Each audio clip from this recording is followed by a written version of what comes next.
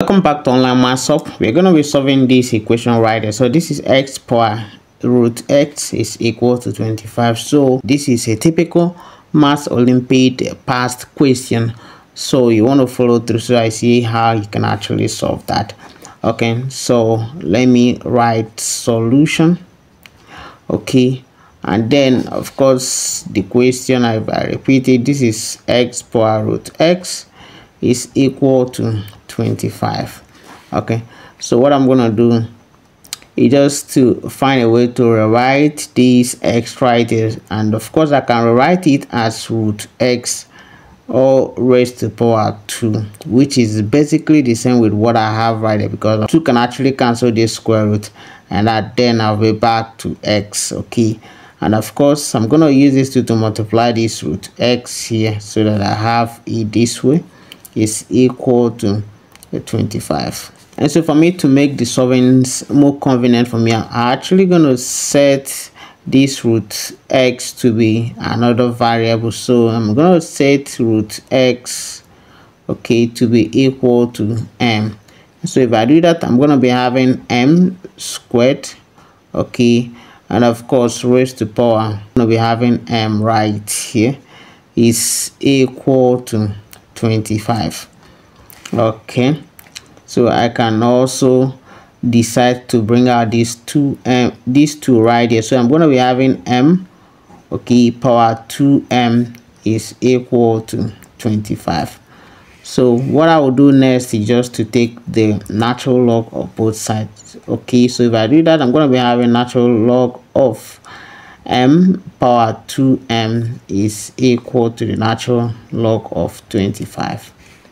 So next I will utilize the property of logarithm, so which of course basically said if you have natural log of a power b, you can actually write this as b multiplied by the natural log of a. Okay, so if I apply that here, I'm going to be having 2m multiplied by the natural log of m is equal to the natural log of 25. Okay, so this point I am actually going to go ahead to divide through by these two right here, so that I'm going to be having this will cancel this m left here multiplied by the natural log of m is equal to the natural log of 25 divided by 2. Okay, and then of course I can go ahead to simplify this, and looking at how the problem is, we're actually going to be applying the Lambert-Zorbel function to solve this. So our job is actually to simplify this left hand side to be in the form of a exponential a.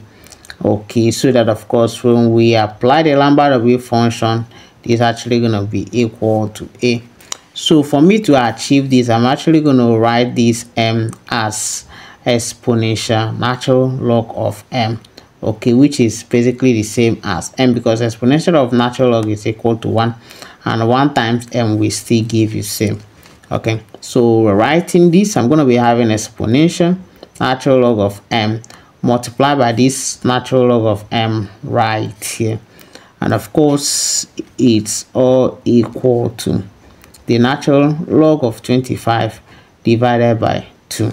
Okay, so that I can actually write this as natural log of m, okay, natural log of m multiplied by the exponential natural log of m is equal to the natural log of 25 divided by 2.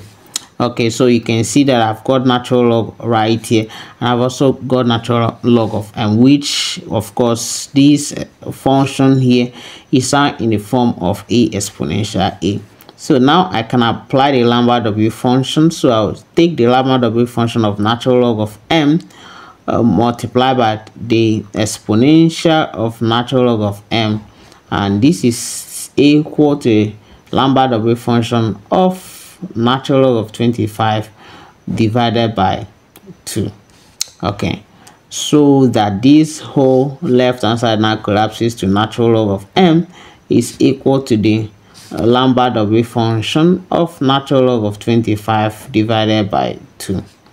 Okay, and of course for me to get this m right here, I'm actually going to go ahead to take the exponential of both sides. So I'm going to be having exponential natural log of m is equal to the exponential of Lambert wave function of natural log of 25 divided by 2. Okay, so that at this point natural log of exponential of natural log is equal to 1. 1 times m will be equal to m.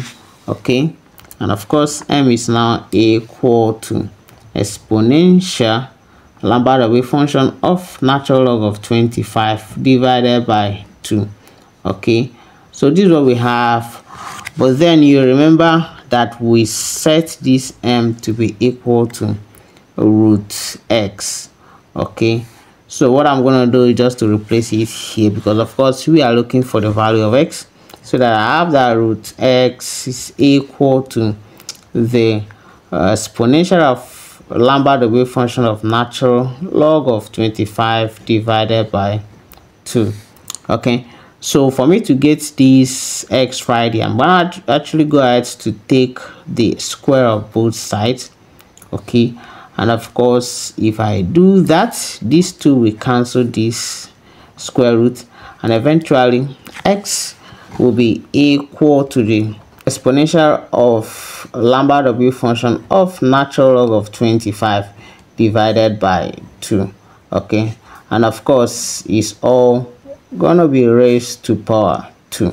So this is actually gonna be the value of x that will satisfy the equation we are sorry. You can also get an approximate value when you go over to wolframalpha.com and compute this in the calculator right there on the side. Okay, but then of course this is what we have, and then let me have a thought in the comment section if you've understood this video. If you've got any value here, do not forget to subscribe to our channel, turn on the notification icon, and of course I'm gonna see you guys in my next video. Bye.